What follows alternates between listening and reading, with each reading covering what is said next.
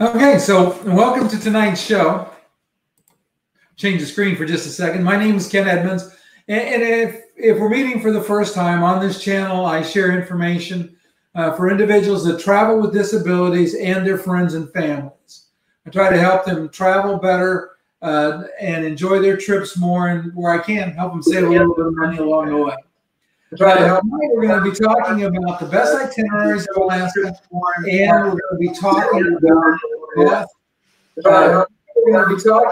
the best itineraries of Alaska, and issue me fix. We're going to be talking about the best itineraries of Alaska, and issue me fix. We're going to be talking about the best itineraries of Alaska, and issue me fix. The sound a little messed up. Yeah, hold on a second, Murray. Do you have YouTube open by any chance? The sound a little messed up. Yeah, hold on a second, Murray. Do you have YouTube? Okay, Murray, I just muted your mic. Do you have YouTube open by any chance on your?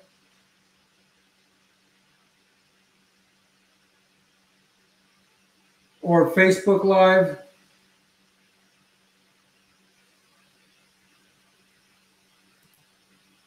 I'm taking a quick chance, scan through mine. That's usually what triggers that. Anyway, I'm gonna leave you muted for a minute, Murray, and then I can switch back and forth. Hi, Pam. How are you tonight? Anyway, so like I said, we're gonna have with us tonight a real expert, Murray Lundberg. He has been a tour guide. He's been a speaker on the cruise ships. And he lives in the Yukon territory. So he knows his way around Alaska. He's going to share with us some of his adventures and some of the things that have been, his advice. So let me introduce Murray, and we'll give him a shot to talk to us here.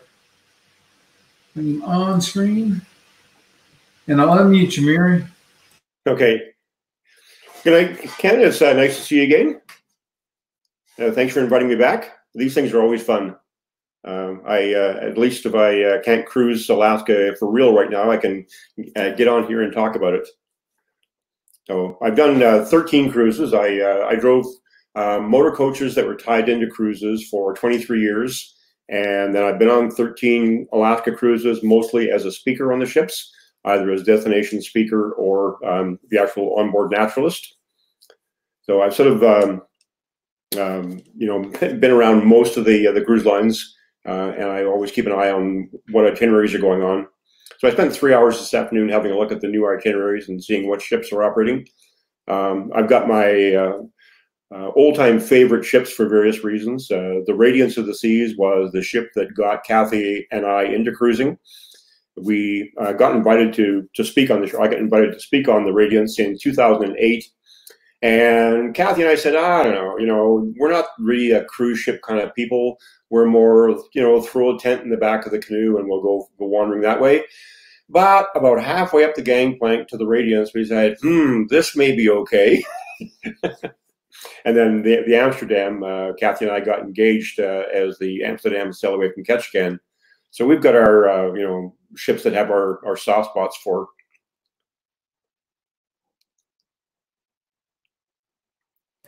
Sorry about that. I had me muted for a minute. And I think we're all that way. We, our first cruise is one of those things that stays with us. Now, it's kind of interesting. My first cruise was a sample. Like, I was a travel agent at the time, and I had a one-day cruise on the Carnival. It was the Holiday.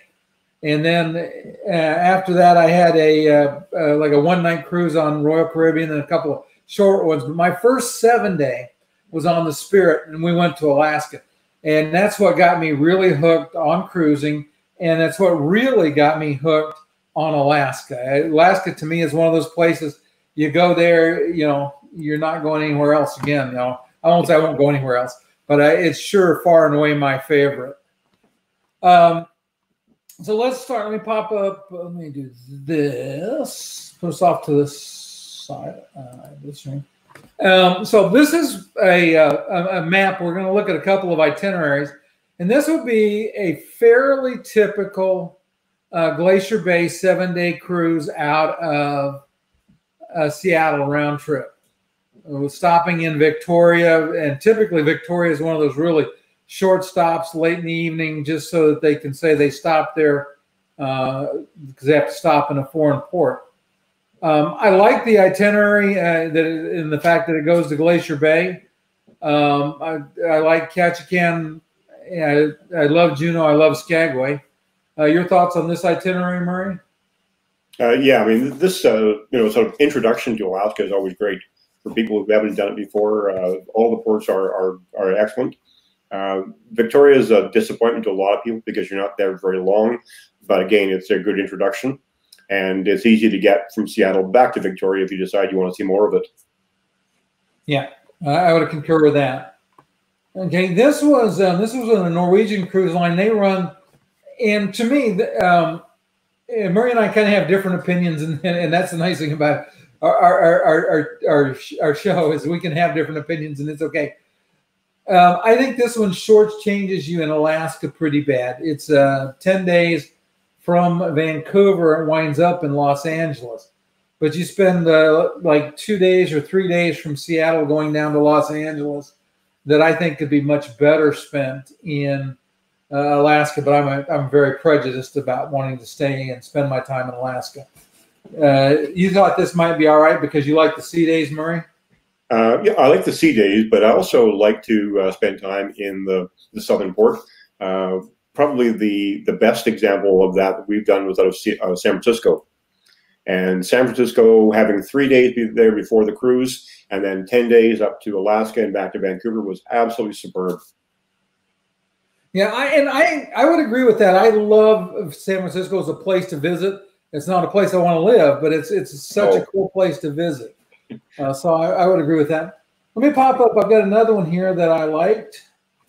This one we did the reverse of this last year, and it didn't have Glacier Bay. It had Sawyer Glacier, but out of Seward we went southbound, and they run this cruise northbound and southbound. We went out of Seward down to Vancouver, and we really enjoyed that. We had bad weather up kind of till we got to after we left Hubbard Glacier. The weather turned off great. We got to go into the in Skagway. We went into the Yukon territory, almost as far as where Murray lives. We didn't quite get to Whitehorse. We stopped at the Emerald Lake and made the turnaround there. But it had Juneau and Ketchikan and then Vancouver, and we really enjoyed that. Your thoughts on this kind of an itinerary? We did this cruise 3 years ago on the Millennium. And then once we got to Seward, we rented a van with two couples that we knew from Ontario and toured up to Denali and back for 4 days. Again, it's a great way to be able to spend extra time, especially in Alaska. Get a van, or obviously there's lots of cruise tour options as well. But once you get used to the place, it's nice to be able to be on your own and make your own itinerary. Yeah, it's kind of interesting. I had thought about it, and I'm working on the travel guide for Alaska. And the one thing I think if I had it to do and was going to spend some time in afterwards, I'd run an RV in Alaska, because that way you've got the freedom to stop where if you find something beautiful to look at, you're not trying to get to some hotel somewhere, and you can do your own meals. And I'm kind of partial to fresh fish, so I'd have my fishing rod and get to do a little bit of that. The other thing for those that haven't done it, the train from Seward to Anchorage is just absolutely.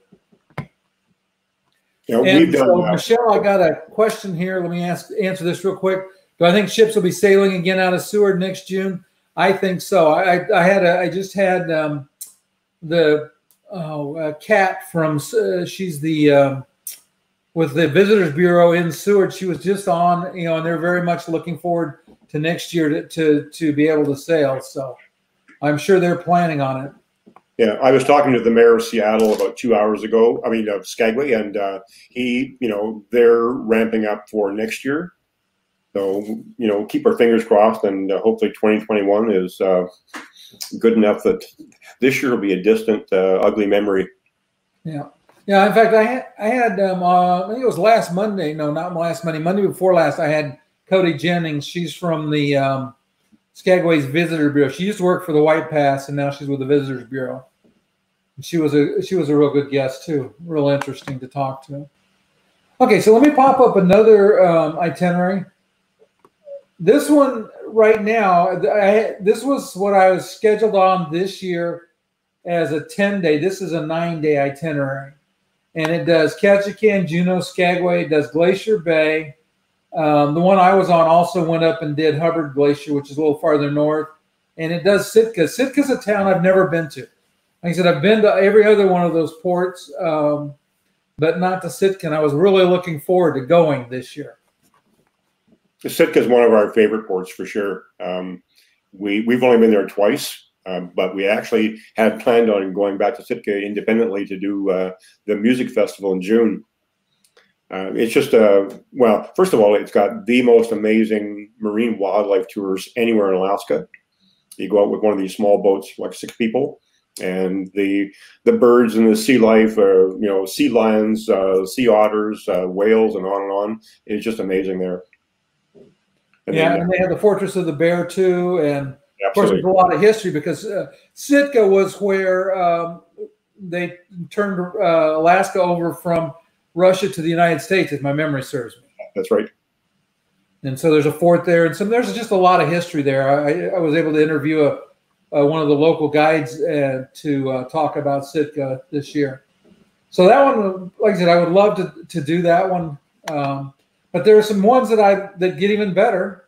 We're kind of going from worst to best, and then we'll start on ships. Princess has a really nice 10-day, and this is exactly the cruise that I had scheduled on the Norwegian Sun last year, or this year for September. Actually, it was scheduled for September of this year, and we just didn't get to go. But you get to hit pretty much all the major ports. You go to Sitka, you do Glacier Bay and Hubbard Glacier, so you get some of the major glacier viewing. Your thoughts on this one? This would be high on my list of ones to do for that combination as well. Sitka, Hubbard Glacier, and Glacier Bay is pretty hard to beat. A lot of people get fixated on Glacier Bay as the place you got to see, but I don't agree, having been to all of them now. Hubbard Glacier on a good day is so incredible, and nothing in Glacier Bay can match the calving or even the size of Hubbard Glacier. It's just so amazing. So this one is absolutely a winner. Yeah, it was interesting when we were at Hubbard Glacier. We were there in June a year ago, and it was funny because there was one of the adventure class ships had been with us in Seward and left before us, and they were at Hubbard Glacier, and they had people that had gotten out and were out there in the water. You know, it was cold, it was raining, and you know, in kayaks. And I am like, you got to be pretty hardcore to want to be out there in a kayak. On a sunny day, I could see it, but in the water, it's still going to be awfully cold. Yeah. We were on the Radiance many years ago, and as a prize for something the crews had been doing, the crew members, I think it was 100 crew members, got on 3 lifeboats and went up really close to Glacier, and there was a massive calving, and all of a sudden there's this, I don't know, 50-foot high tsunami coming towards them. The captain must have said, "Oh, what have I done? I've killed my crew." But they wrote it out. I never did see a video taken from one of those lifeboats, but it must have been pretty impressive that they wrote it really well. That was my thought about the calving and the kayak. I mean, like, yeah, some of those calvings can be pretty big off of Hubbard.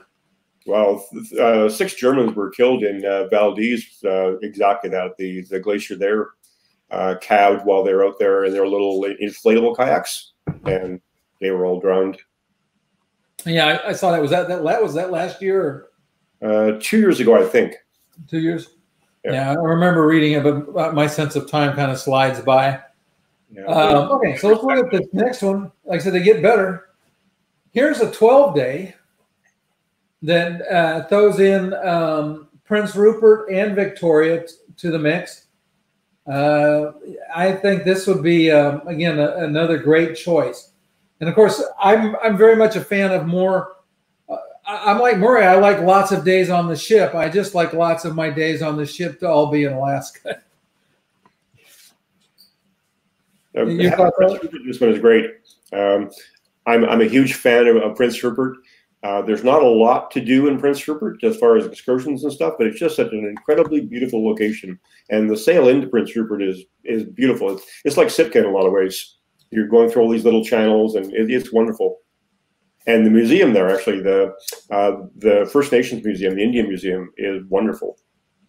I think that's what we saw when we were there. I was telling Murray before the show started that we visited Prince Rupert back when it was first opening up.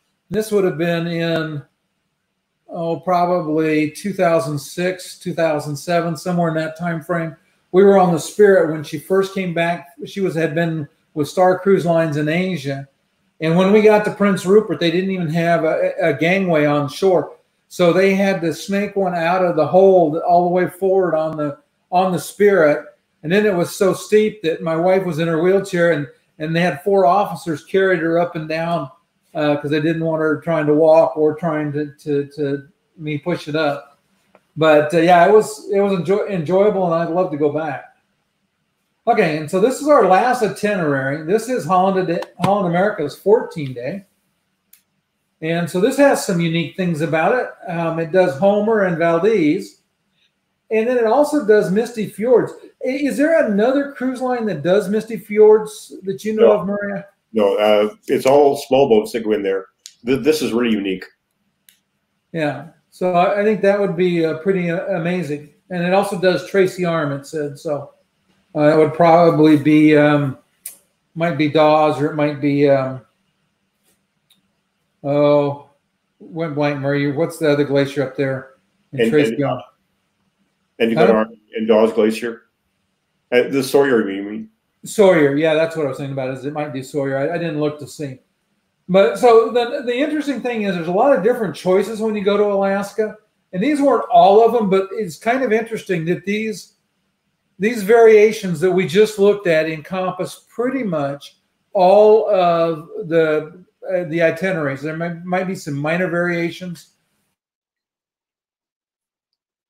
I think one of them goes to Haines instead of Skagway, possibly. But there's, like I said, these are the general itineraries that are available. So we're going to let Murray talk to us about ships for a while, because he's had a lot more experience than I've had. You know, one of the neat things about choosing an Alaska cruise is that every cruise line, and for that matter, every ship, has its own personality. And it's fun to really get into the details of each ship's personality and see which one suits you the best. Kathy and I have sort of decided that we like Holland America and Celebrity the best. Those are the ones we travel the most. And we used to think that the smaller ships were better, but we really like the larger ones now. Kathy was just in Europe on the Koningsdam and loved that. She went with 2 of her girlfriends. But for the 2 of us, we are probably the Solstice would be our top line, overall. There's certainly advantages to some of the small ships as well, like the Amsterdam, which for other reasons we're a big fan of. But the smaller ships have a cozier personality, which can be really nice. You know, some people are overwhelmed by, a lot of things about the big ships and aren't interested in a lot of the, like rock climbing walls and that kind of stuff that the really big ships have, and glass blowing demonstrations and on and on. So the small ships can be great to that sort of thing. Yeah, it's interesting because the thing I like about small ships is that sometimes they'll get into ports that a big ship won't, and if you're tendering, or it's a busy port, the fewer passengers getting off at one time makes that piece of it a little easier. I do like on some of the bigger ships, I like the amenities. Yeah, the rock climbing wall on the Millennium, I believe it was awesome. You're up there 10 decks anyway, and then you climb another 80 feet up there. Yeah, I had my dad on that one. He thought I'd lost my mind. You're gonna do what? You're 64 years old. You can't do that. Yeah, sure I can. Hold my beer. Yes. So, you said you like the Amsterdam for reasons. in the Celebrity of the Millennium. What is it about the Millennium that makes it something that suits you? The entertainment venues and the dining as well on the Millennium are wonderful. And the Solstice perhaps even knocks that up a notch, but the Millennium was wonderful for that. As we change ships, we quite often have a new favorite each time we do that. Partially because we change our ideas a little bit of what we want, do some more research, and then say, oh, we should try the Solstice this time. And 10 days on it was amazing. And I think the longer the cruise as well, the bigger ship works out better for some people because you've got more time to explore it and really get into the details of it. 7 days is pretty tight when you start doing ports in every day. There's not a whole lot of time to explore the ship. So that too can be an advantage for the smaller ships like the Amsterdam, for example. The Noordam was a beautiful ship to sail on. We thoroughly enjoyed that.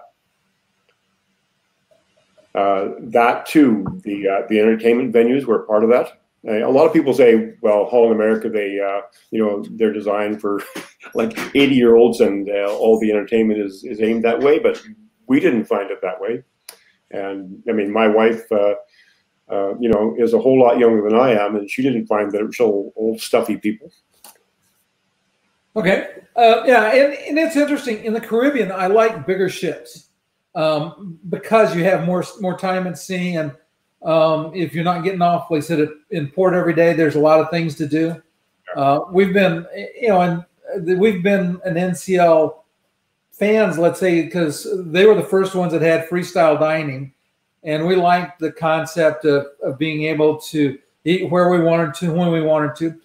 But it was interesting. We just sailed on MSC in March. In fact, came back from MSC, went from there to Disney World, where I gave a speech, and then we went into self-quarantine, and we've been in self-quarantine since the middle of March, which is nuts. But so they had the thing that I guess my favorite venue on the breakaway was they had a place called Sid Norman's Poorhouse, and they had let's call it we'll call them oldies now, but for me it wasn't oldies at the time. It was music from the 70s and 80s, and they just tore it up, and it was such a great band, and it was a small venue, and they're out there singing in the middle of the audience, and it was one of those things I really liked. The Jewel, which was what we sailed on to Alaska last year, it had some nice music venues, and the shows were good, but it didn't have a place that we really fell in love with, like Sid Norman's we did on the breakaway. So what about Royal Caribbean? Because you said you sailed on a couple of their ships. How did you feel about them in Alaska? Sorry, which ones? Didn't you say you'd sailed on some of Royal Caribbean's ships? The Radiance was our first ship, and then we also sailed on. Now I've forgotten. The next one after the Radiance was. It's gone now. That's awful. Anyway, it was a downscale. It was a much older ship than the Radiance. It's not even sailing anymore. But the Radiance was literally built for Alaska, with huge windows and just a really comfortable place to view Alaska from. The Coral Princess is the other way around. I didn't enjoy the Coral. It was a great ship, except that I guess the designers decided that blue plexiglass all around the ship would make sense. But for anybody who wants to take pictures, you don't want to be shooting through blue plexiglass. Yeah. So that was my bug about the Coral. Don't be so fussy. Well, I can be fussy because there's a whole lot of ships sailing up to Alaska. You can start picking and choosing down to those fine details. I don't want blue plexi on my ship. Well, yeah, I guess it was on MSC that I was taking it through the gaps in the panels, but it's still kind of limited. Yeah. You're like, okay, how am I going to make this work and get what I want to see? But so let's, again, my experience is kind of limited. What's your thoughts on food, anything that stuck out as special to you on any of the lines? Well, when we're on this question of food, one of the things that Kathy and I really enjoy is having breakfast on our veranda while we're in port in the morning. It is awesome. You know, that's one of those things where people say, well, why do you want a veranda? So we can have breakfast on our veranda as we're looking at the port. It is just so amazing. So we do that a lot. But we also spend a lot of time in the specialty restaurants with the one you pay a surcharge for, because you do get what you pay for. Every one of them has been an amazing experience. So I highly recommend the extra charge restaurants. A lot of people object to the concept. We're supposed to be everything included, which it is, but you can upscale that as well. Yeah, you know, and it's funny. I am a fan of a lot of the specialty restaurants. In fact, I had this one lined up with all the bells and whistles I could get, because I got a really good deal on it, and so we'll have to see what happens for next year. But one of the things that amazes me when just talking about cruise ships in general is how much traffic the buffet gets, and I don't understand the why of that. On the Jewel, for example, we would go to the buffet for breakfast because they had multiple omelet stations, and it was quick and easy to specify what you wanted in your omelet, more so than in the dining room. But other than that, you know, I'm not a buffet guy. I'm not going to the buffet for lunch. In fact, when we board the ship, my first routine, my ritual, is we get rid of our luggage wherever they store it, and then we go to the main dining room for that first lunch on board. And that, to me, just sets the tone for. Yeah, I'm a big fan of the formal dining room as well. And Kathy, actually, on the Koningsdam last year, excuse me, spent a lot of time in the buffet. They took most of the meals in the buffet. It just worked out well for them. But when she and I are together, we prefer to, go in the dining room and, meet different people each night when we sit with them. And it was great that way. Yeah, and that was actually what started me with MSC, was that we really enjoyed. We had some people we met, and we had a good time eating with them on the ship. We had kind of gotten spoiled to the table for two by the window routine, and I like sitting right by the window, and you've got the world sliding by outside. We had it's funny, we had a balcony, or a veranda on the Jewel. That's a whole nother story, but we didn't eat on it. Part of it was because we had our granddaughter, so it was three of us in a room that made it really tight. So there wasn't much space, and it was a very little veranda. But yeah, we had a great time. Very nice ship. Like I said, I think that, to me, and again, this is very much a personal preference. And what I would say for everybody out there that's listening or that's watching on the replay, first of all, I'll beg for subscriptions. If you haven't subscribed to my channel, please do so. And I like it when you hit the like button. It makes me feel good. And it makes Murray feel good too, even if he doesn't admit it. But Murray is a legend, by the way. My wife just rolled her eyes. Says, "Oh no, you can't get hats to fit already." But and while we're on that subject, just real briefly, I would say in the description below is my contact information. Murray's contact information is down there. If you ever go to Skagway and you want to drive into the Yukon territory, Murray has written the definitive guide, the Murray's Guide to the South Klondike Highway. It's amazing. I ordered it the first time I went. I ordered it the last time I went, which was in June last year. It just gives you so much information about what you'll see, and there's so much to see up there too. Also, he's got a great blog. It's the links down below. What was the name of it? Explore North blog. Explore North blog. So if you're interested in, if you're interested in, like I said, the links in the description. If you're interested in Alaska and in the Yukon and that part of the world, you should follow his blog. He has some amazing pictures. But what I was going to say, and go back to where I was trying to head with that, is that I guess it's a preference taste. My choice is typically going to be made based on itinerary rather than ship, because I have specific things that I want to see. And I do a lot of research. That's how I found Murray's Guide the first time. What I would say is that some people, the ship is the experience. And then, you pick the ship and go where the ship goes. For me, like I said, this Holland America 14-day, or either one of those two Princess ones, or the 9-day on the Sun. Any of those would be a good, suitable cruise for us next time, because I'd love to be able to, to see Sitka. That's my big thing, and I've never been to Glacier Bay, so I want to go. Any final thoughts for our audience, Murray? On my main thing is I want to tell people that there's a lot of information out here. Once you get onto the various forums and so on, take advantage of it, and don't take people who try to nail you down very seriously. Some people will say, well, you got to go to Glacier Bay. The ship is more important than the itinerary, or vice versa, and on and on and on. You've got to do a round trip and so on. Take the information, decide what it is that's important to you. Check out the port times. That can be a big thing. There are actually a couple of cruises that spend all day in Victoria, for example. But port times can be really important. If you've got a plan for Juneau, but you're only going to be there from 2:30 p.m. until 9, it may not work for you. So pay attention to that sort of details as well. That can make a huge difference in the overall experience. And say, every ship has its own personality. Start looking at the details. Look through the deck plans. Decide what's important to you.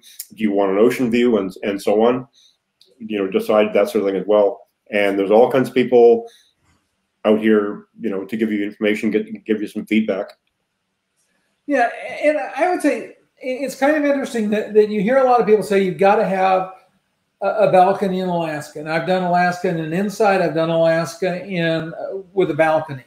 Last year we would have stayed in an inside cabin if the price hasn't dropped so much that they actually paid me to take a balcony. I got $21 net back in my account after we did all this horse trading on the deal. So, and I would say that if I was going to pay for a balcony, I would pay for a balcony in Alaska. But I would not trade off shore excursions for a balcony, because everybody has a debate about port side, starboard side. If you're up on deck, it doesn't matter, because you can get to both sides real quick and easy. So you miss some of either scenery if you're on your balcony. Like I said, though, there is always something to look at. So to me, like I said again, my pocket controls a lot of what I spend, and my money typically is going to go to what I'm going to do in port. And I will throw in one quick caveat and let Murray comment on this too. My recommendation is to book direct with the tour operators in the port. You pay so much more for the same excursion. And in fact, in recent history, I've only paid for one excursion on a ship, and that was because my granddaughter picked something in Ketchikan that we couldn't get any other way. It was, it was sold out every other way you could buy it. But other than that, you get a better experience. You get better choices. I got to tell this quick story. When we were on the Spirit, it was their first sailing in the U.S. They had to go out to sea to dump gray water. They couldn't dump it inside because they didn't have the certifications they needed. So we were late into Juneau. Now, we had gone through the Cruise Critic, read everything we could read, and we had booked our whale watching excursion independently. We pull in, we were about 2 hours late. They canceled the ship's whale watching. We called the company. They said, we got a car downstairs. It's sitting right there beside the dock. Get off, get in the car. We've got one of our big boat is out. It's already found them. We've got a fast boat. We'll get you out. You get to see whales today. And that is a perfect example of why booking direct pays off. It's financially better. And everybody is worried about missing it. These guys know, and they make their living supporting people that are off of people that take cruises. So they know when you have to be back. The people that miss the ship aren't people that typically are on tours. They're people that were in the bar or in the store. Yeah. Your thoughts, Murray? Yeah, they absolutely. When you see the runners heading down the dock towards the ship, 3 minutes after they're supposed to be left, they've always got that red bag from the discount T-shirt shop. It's always the case. Yeah, absolutely.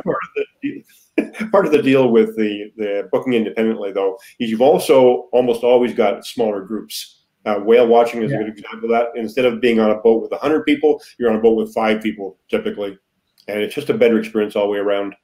We've only ever, in 13 cruises, booked one excursion through the cruise line, and because no one else offered it, and it was an amazing excursions, but we just don't do it. Yeah, that's the way we are. We just don't. There's just too many other options. Too much fun to do it yourself. Plus, I'm a fan of the research. I spend hours and hours looking at it. Yeah, Kathy and I spend a lot of time. We have an excursion to a cruise to Antarctica booked for December, which the odds of it happening now are about 0. But we have, I don't know, 300 hours of research into that one. So at this point, we don't know what we're going to do. We fully expect that Holland America is going to cancel it, but we'll see. Yeah, it'll be interesting because you know, the way things are going with the virus in the U.S. right now, it's I don't see things starting anytime soon. Yeah, for sure. Yeah, you know, everybody's fussing about wanting to go, but I'm like, most countries, if you had to go through Florida to get on the ship, they're not going to want you. You're going to be persona non grata there. That's a bad experience with NCL from Marvin. Yeah, I see that, Marvin, and that is such a sad situation because we've cruised, we've got 11 cruises on NCL, and we've never had a bit of a problem. You know, I am sorry to hear that, and I understand not making that decision not to cruise with them again. I had somebody was on a show. It wasn't NCL, but I'm trying to think, it might have been MSC. But anyway, he checked his wheelchair. He didn't need his wheelchair. He checked it at the port. It didn't, you know, when he was checking in, didn't make it on the ship, and never found it. And of course, the port says it's not their fault. They gave it to the cruise line. The cruise line says, no, we never got it, and on and on and on. And I would, that's one of those things that I would not let out of my possession. I would keep a hand on it. But I am so sorry for your situation there. But yeah, for those of you who've been on, well, it doesn't matter what cruise line, have a look around and see what the other options are. You might be surprised at what's available, both the itinerary and the personality of the ships.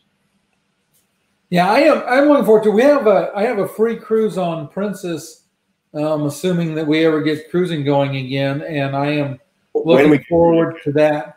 I'm not sure, and it's kind of funny because I went to their school to be as a travel agent, and so if you graduate, you know, the upper level, then you get a graduation cruise. So I'm looking forward to that. I'm not sure where I almost went last year, Panama Canal. That was one of the options, and so we'll see what happens. I'm looking forward to taking, but it could be that 12-day Alaska cruise too. That'd be sweet.